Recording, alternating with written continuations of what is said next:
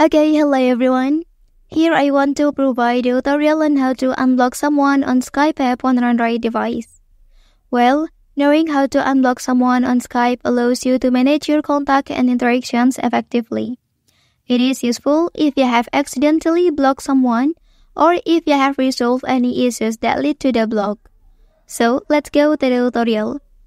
Okay, first you enter to your Skype app. After that, tap your profile here. And then select Settings menu.